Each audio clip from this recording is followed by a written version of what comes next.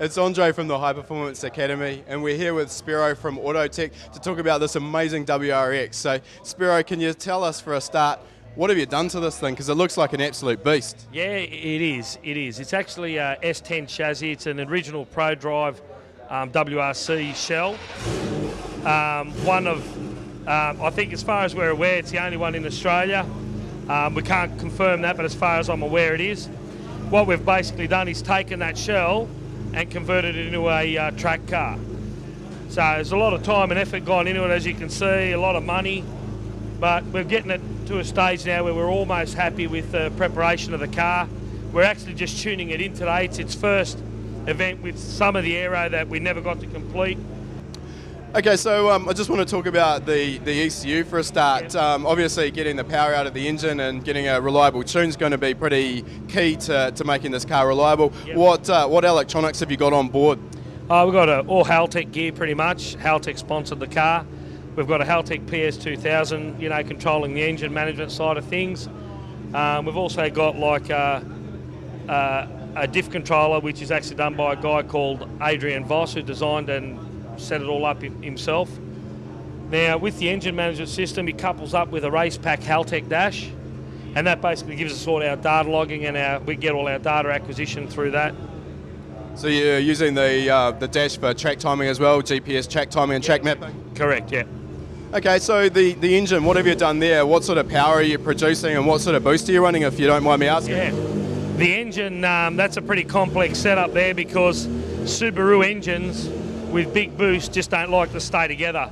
2.5 litres have a really thin cylinder wall, so with big boost, big power, they tend to spread. So we spent a lot of time developing the closed decking system on the top of the block to get it to stay together. We make generally 800 horsepower at peak boost. It makes, at peak boost, we run 40 pound back to about 34, 35. At that point, we're doing 460, 470 kilowatts at all four wheels. Right now, we're running a minute 35, and we've only got the car tuned to about 340 odd kilowatts, 350 around there, only because we're still setting up the wings, suspension. As I said, today's a bit of a test. Although it's a competitive day, we are testing. Tomorrow we're going to take the medium tyres off, the medium rated tyres, and put our softs on and crank the tune up and see how we go tomorrow. There's a serious amount of power. It's a really impressive car. Subaru gearbox is also a bit of a known weakness. What are you running for the gearbox, and how have you found that to be? Yeah, good question. With the gearbox at this point in time, we're still running a standard STi gearbox. The gear ratios are out of a 08 STi because they're a lot taller. With the actual gears themselves, we've had them treated to smooth them up a bit so we can try and get them to last. Yeah, gearboxes is an issue. That's our next step. But as you can see, you know, we don't have a bottomless pit of cash, so we have to, you know, make do with what we can for the moment, and hopefully this time next year we'll have a full sequential box in there. No, that sounds good. You mentioned the center diff controller, and that was sort of a bit of a custom item. How important is tuning the center diff or the torque split to actually getting the car to handle properly and get the lap times down? Yeah, it is. It's important. With most four-wheel drive vehicles, you suffer severe understeer problems, so torque split is very, very important. That's another part of the car that we're still playing with, but yeah. Obviously with four-wheel drive cars, understeering, you want to try and get them to oversteer, otherwise you just can't get them into a corner and out, because what people don't realise, it's not about horsepower and straight line speed when it comes to track cars. You've got to get into the corner, and your mid-corner speed and your exit speed is just as crucial as straight line speed. So yeah, the diff controller's a very important part of the gearbox, and we've got our Cusco diffs in it. We've got a two-way on the rear and a 1.5 setup on the front.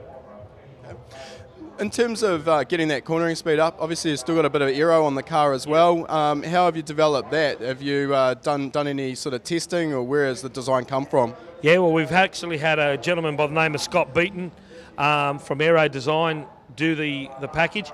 Right now, it's actually doing him an injustice because we haven't got his whole design on the car.